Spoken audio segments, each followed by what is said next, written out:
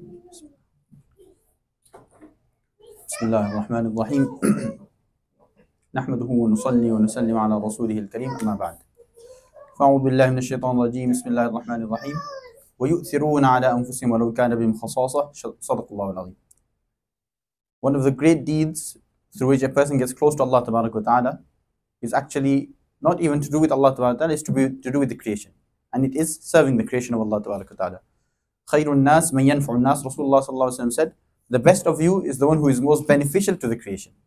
And we know the very famous hadith where Rasulullah sallallahu alaihi wasallam mentioned, on one side there was a woman who went into Jahannam not because she missed her salah or she was bad to even humans, but because she was bad to a cat, an animal who doesn't, you can't even complain, etc. But because she was bad to this cat, she went into the fire of Jahannam. On the other side, a prostitute who spent her years in doing some of the worst kind of sin. Once she saw a thirsty dog, and she went into the well and she took out water for this dog. She fed the dog a little bit of water, and upon this Allah Ta'ala forgave her and allowed her to change her life. So like this is just serving creation of Allah Ta'ala that can't even speak to us, complain to us. Imagine serving the creation of Allah who can actually tell us that they need our help. And that is the people around us, poor people, the orphans, widows, all these kind of different people, the people that are dispossessed, displaced, etc. These kind of people, we help them, Allah Ta'ala will definitely reward us, and Allah also will also help us. In hadith of Muslim, Rasulullah sallallahu alaihi wasallam said, "Wallahu fi auni al-abd ma kana al-abdu fi auni akhi." Allah is constantly in the help and the assistance of His servant as long as he is helping his brother.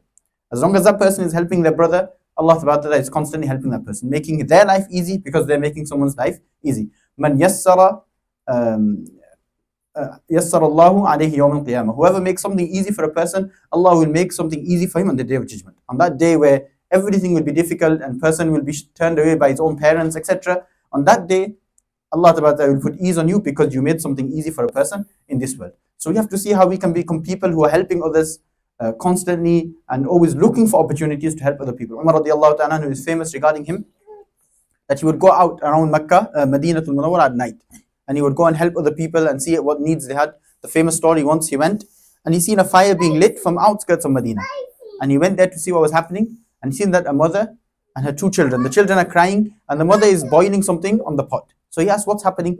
So the mother said that actually I'm only boiling water because I actually don't have any food for the children, and I'm hoping that they'll wait for the food, and then in that wait they'll fall asleep. Out of tiredness and hunger, they will fall asleep. Umar radiallahu anhu said, what about all your food, etc.? She said, no, we don't have any, my husband's passed away or something. And she said that I'm going to complain to the Amirul Mu'mineen, the leader of the believers, tomorrow. Umar radiallahu anhu said, no, wait, let me just go get something for you. He went personally, he had his servant with him, but he went to the Baytul Mal and he took food and all these kind of things. He took money as well and he carried it himself. He didn't let the servant carry it. He carried it all the way again to the outskirts of Medina, and he went and cooked the meal for her, made sure the kids were eating, and whilst they were eating, he went outside to sit just to watch the scene of the kids eating, and now they're happy. And the woman, she even said to him that I will give you a name in front of the Amirul Mu'mineen, so if you can tell me your name. He said, when you go to the Amirul Mu'mineen, you'll find me there, as if he'll be sitting there. When she went the next day, she seen that he himself was the leader of the believers, the Amirul Mu'mineen. So this is how he used to help the other people. And Rasulullah sallallahu alaihi wasallam, when he first got prophethood, and Khadija radiallahu ta'ala, he was so stressed, and he came back to the house, and Khadija radiallahu anha, she comforted him, and she said all the qualities that she mentioned were about how he helps other people. That innaka latasilur rahim, you join the ties, you take away burdens from people, you help neighbors, you help travelers, all these people that are in debt, you help them, you keep the trust of people. And even when Abu Bakr Siddiq radiallahu anhu wanted to leave Makkah, he got fed up with the people, they weren't letting him pray salah, etc. Then Ibn al-Dughni, he stopped him and he said to him the same qualities. He said the exact same ones Khadija radiallahu anha said about Rasulullah sallallahu alaihi wasallam. He said this about Abu Bakr Siddiq radiallahu anhu. So we see that the people who are at the pinnacle, the height of Islam, were because of how they used to help other people. So we have to become people who are serving other people. Look for opportunities. You see somebody is crossing the road, we try to help them. You see an old person trying to do something, we help them. I mean, obviously we have to make sure it's not going against Sharia, etc. And if somebody won't see it as bad or rude or something, we have to make sure that these qualities are inside of us. This will fast track us towards Allah Tabarak wa Ta'ala. Rasulullah sallallahu alaihi wasallam said in a hadith that sometimes a person with good qualities who helps many other people, etc., he reaches the level of the person who fasts by day and prays salah at night. So a person spends years fasting, a person spends years in tahajjud, salah, etc. But he's got bad qualities, bad manners, etc. Not helping others, doesn't want to assist others, becoming a burden on others.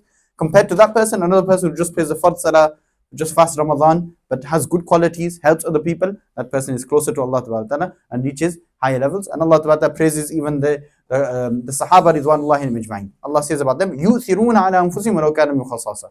They prefer others over themselves. They give their rights to others over themselves, even if they have strong hunger.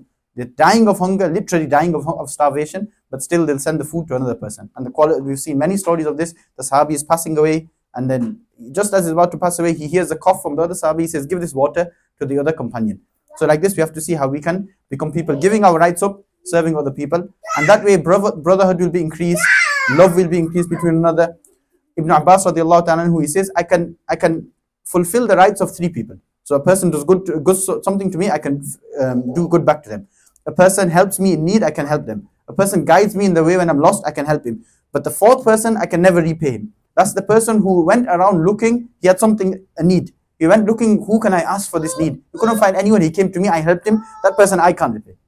The fact that he came to me and said, I need your help, and no one else did, that person I can't repay. So imagine, that's how they used to think. That when is somebody going to come and ask me that I need your help? Sometimes we dodge. Oh, we know this person needs something. I don't want to meet him in the masjid. I don't want to see him outside. He might ask me for this help. He needs this thing. But no. We should try to actively help people and become active members, inshallah. Allah gives the ability to act on what has been said. Wa akhiru da'wana, alhamdulillah.